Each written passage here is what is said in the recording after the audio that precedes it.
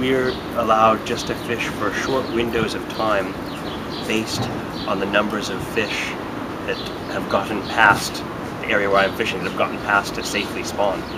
So as fishermen, I'm often waiting for fishing time. I listen to a little AM radio 4 times a day, and the Department of Fish and Game issues a little 1-minute statement saying, you know, there'll be no fishing today, or they'll be fishing tonight from 3 a.m.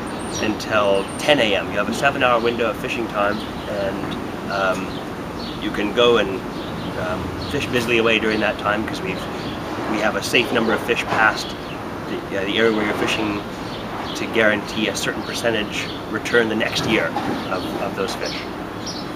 So there's a regularity based on tides and irregularity based on the sustainability of the fishery, as dictated by the biologists who are making sure that salmon continue to spawn and return, so there are more fish each year.